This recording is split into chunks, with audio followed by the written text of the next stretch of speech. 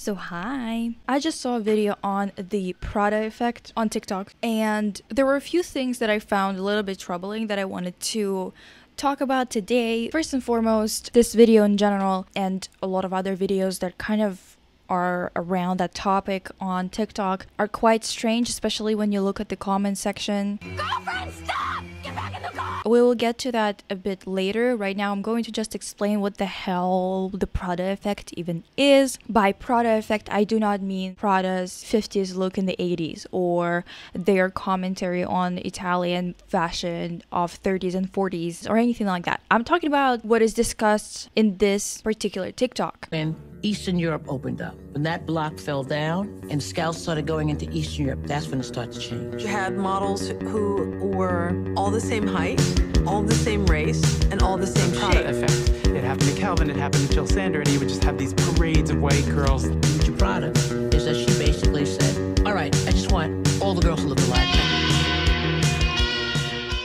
I think there's a lot of people that I noticed in the comment section that were kind of creeping me out a little bit in terms of their reactions to all of that. First and foremost, they always say, there's a lot of comments that say things like, oh, I wish we would go back to that. They say things like Eastern European models, they just knew how to work, they were so much more hardworking and other things like that. And as much as I do think that those models were hardworking, I'm not here to take that away from them or anything like that. I just want to talk about the modeling industry in general and the Prada effect and how it affects people. Since I am from a place that is oftentimes targeted by scouts and other things like that, I kind of thought that we should talk about this. I just saw like a mini documentary yesterday on this topic, and the documentary literally focused on the city that I'm from. So to me, this whole thing was all too familiar. There's a lot of hopes that kind of came to be in the early 2000s and in the 2010s, mostly because of the success of Natalia Vadianova. There's just a lot of shit that goes on in terms of behind the scenes. First and foremost, this is an industry that siphons a lot of money off of people. Like, knowing that 2 out of 10, for example, or 1 out of 10 would actually have a chance of working at all, even in Asian markets, I'm not even talking about European markets, they kind of scout people knowing that a lot of them they're not like serious about, and they just want them to pay for headshots, for classes on walking, on posing, like to pay for photo shoots, other things like that, to build a portfolio, right? And then they will kind of say, well, we did not get any offers for you, or we don't have anybody interested in hiring you in any market. It is what it is, right? Those people that run those centers, they never lose money. They either get girls paying for those classes, for those photo shoots and everything, or they get those girls paying and then they get commissions of those girls making money. I had experience of a lot of my friends being scouted. I've been scouted myself too, but I knew that I was too short for working in the industry. And I'm also not the type of person who would starve myself or anything like that. And I also realized later in my life that I like control over everything in terms of production, and I'd rather be in positions of a creative director or something like that, where I actually have an influence on everything rather than be told what to do. I really don't like being told what to do, and I think that this job is definitely one of those industries that are very difficult to exist in if you have any sort of opinion on anything. Like, you have to just kind of keep it to yourself the entire time, and I just don't really want to do that. The worst parts of this industry is the fact that everyone was scouted very young, and by very young I don't even mean 16, 18, and I don't even mean 14. I mean literally 12. That was, I mean, maybe I was even 11 when I got my first card. I think I was probably 11, and also my friends were also getting scouted at around that time if they were, being scouted. And you're literally a child.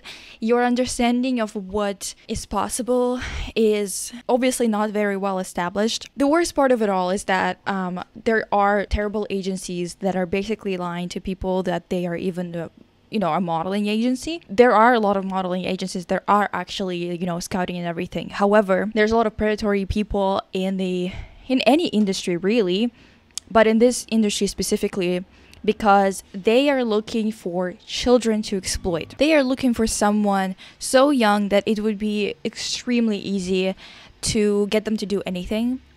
There's a lot of pressure, there's a lot of random shit that happens, like you would come to a class for walking or whatever, or for like taking photographs, and they'll start doing really random shit where they would be telling you to act provocatively or to pose in a more sexual way or whatever, because they are genuinely making everyone look like they are grown women. You probably noticed that in a lot of images of models from that era, where you would be looking at a picture and this woman looks like she's 25, and then you look at the actual age of the model and she's like 13, and it's all because like they put tons of makeup on them and they make them pose in a way that would be very fucked up for a child to be in. Because they scout girls so young, they are basically scouting them at a time where they should be in school, right? So if they actually win a contract or anything like that, they have to leave in the middle of the year. I had friends who would leave school to go and model, and the worst part is that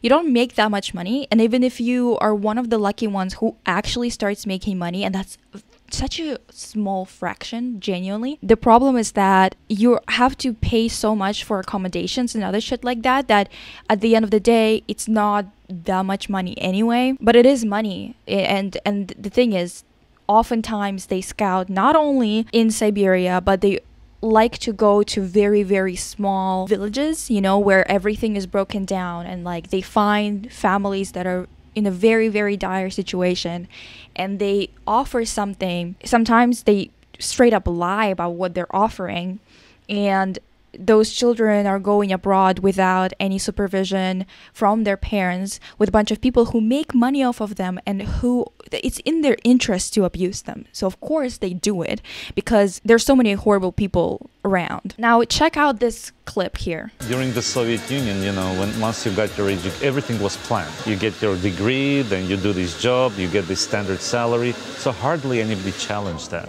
It was a very stable, boring lifestyle. But these younger girls, they don't want that. They're far more creative.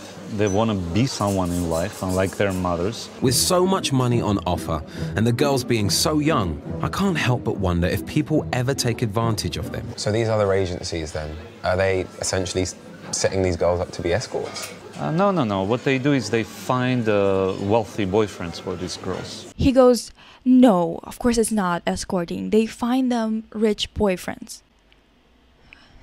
Okay. This guy pissed me off to no end when I was watching this. I was like, God, he's so sleazy. I want to punch him. Like, he just pisses me off so much. Just looking at him makes me angry.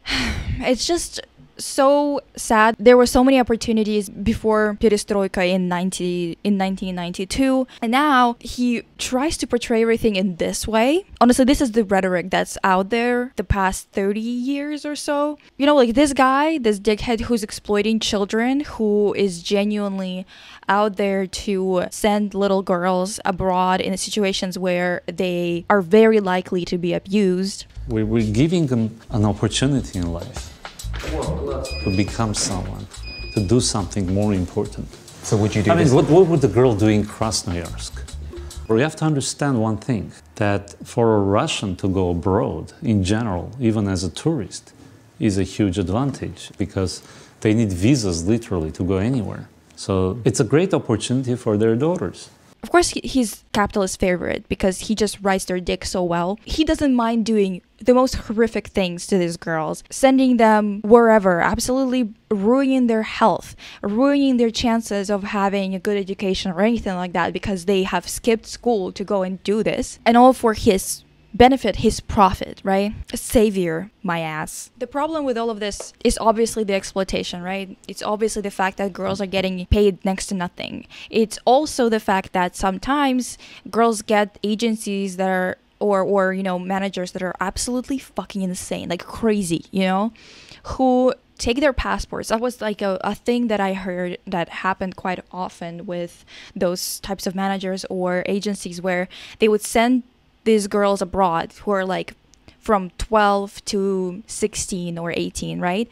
And they would take their passports and tell them that you will not go back home. You won't be allowed to go back home if you don't work and if you don't do this or that. And sometimes, obviously, that would, in really bad situations, that involved SW in general, right? So yeah, but you have tickets, then flight per month. You don't understand what is the contract. You don't have a lawyer. All you have is 10%. So you're making a lot of money, but you never get them. Some girls that don't know what to do and they put themselves in trouble. What sort of troubles? I mean, They actually selling the girls for guys, you know, just to hang out with these guys, and they pay to the bookers. Some girls, because they're scared, because people say, I will not give you a passport, you will not go to your motherland. You have to make money, and you have to find the way to make money. And it's the reality, real reality of this fashion industry. it's just so like gross to me that this era is glamorized because of these reasons, but we also have to talk about the fact that so many comments like under those videos are so fatphobic and most of all so creepy, eugenicated. Girl, like just the most shit you've ever fucking seen. And that's the thing that I kind of hate as someone who is Eastern European, is that oftentimes some people who seem to be, you know, like normal, acting normal with you, are sometimes like way too comfortable thinking that, like, you think that they just complimented your like hair or your skin, or I don't know, whatever it is, you know, you just think that it's a compliment, and then you kind of find out that they're actually a very terrible person who like has some like white supremacy bullshit going on in their heads. Very, very creepy. There's a lot of this weird attitude in the West going on as well, where I honestly wouldn't wish it on my worst enemy to be one of those girls who were sent abroad in that kind of manner. I mean, those of them who got lucky, who actually got to work with big companies, with big brands or whatever, I hope that their experience wasn't horrible. There's so many shitty people out there. It's kind of crazy. I honestly, it's very disappointing. When I was watching these clips yesterday to just kind of prepare for this video, to like freshen up my memory, you know, I was just getting so angry, and it's just not good for me. It's just not good for me to be watching any of that. It's just fucking sad in general, because it's also like one of those things where even this journalists, when they go and report on these things, the way that they act and everything sometimes can be a little disrespectful too, the way that they look at people that they report on. It's kind of like, it's not even pity, but there's just something so gross about it, and this whole like attitude of like as if they are some kind of saviors, when in reality the reason why those girls even need like saving from those dire situations is because of their countries. There's obviously a lot of girls from all around the globe who have been exploited by the fashion industry, and honestly, fashion industry needs like a bit of a check-in. Someone needs to whip it into shape from time to time, because I think that because of what fashion looks like from the outside, because of how glamorous it is in quotations, a lot of things get kind of slip under the radar. A lot of things are just kind of covered up for the sake of keeping the facade, you know, looking perfect. I just think that all of this is incredibly shallow, incredibly disturbing, and I genuinely hate everything about people who function like this guy or like many other brands and companies and stuff like that. It's just very gross. And obviously exploitation of women is not like something new, but I just think that we should maybe think a little bit more about things that we are glamorizing. Obviously, those models worked really hard. There's no doubt about it. But I personally just think that I don't think anyone wants to go somewhere and not be able to speak their language or participate in their own culture or anything like that. It's just kind of a thing that you're forced into. Sometimes even when you do want to travel or you do want to work in this environment, in this industry, you don't want to be working in those environments. You don't want to be working in an abusive environment. And it's just disturbing to me that it's very, very young girls who wouldn't even understand right from wrong because they're so young. And this whole Prada effect seems quite strange because Miuccia Prada just wanted to have her work be the focus point of the runways, but I feel like it's a little bit like that's why she was getting, you know, a lot of similar looking girls, and why there was like a problem with a lot of white models being used, like 80% for example in some runway shows or whatever. Well, I also think that those people who would get distracted by the celebrity of a model are not people who would understand your work if those garments were on somebody who's not well known. Those people who get distracted by a celebrity are not going to be paying that much attention to your collections or to your work in general anyway. I don't know why there was even a conversation about this in general. I'm not sure if this is just a stereotype that kind of was really forced upon Miuccia, but I don't know. I think this entire thing is freaky. As much as I would have wanted to talk about it in really great detail, I also just get very angry talking about it, and I really don't feel like having fights with people in the comments or anything like that. I just wanted to mention this because as someone who is Eastern European and is in the West, I wanted to talk about it a bit, because you need to cut that shit out, and especially cut that shit out in terms of being white supremacist or being racist or being fatphobic, and for some reason thinking that fetishizing Eastern European girls and like trying to interact with them is something that we want. If you're one of those people, like, we don't. Just saying. I am working on a bunch of things. The podcast, obviously, I've been teasing it for a while, I know. I just want to have a few episodes lined up so I can, you know, keep up with the schedule. So season 2 is coming. There are new pictures for season 2, new banner, everything.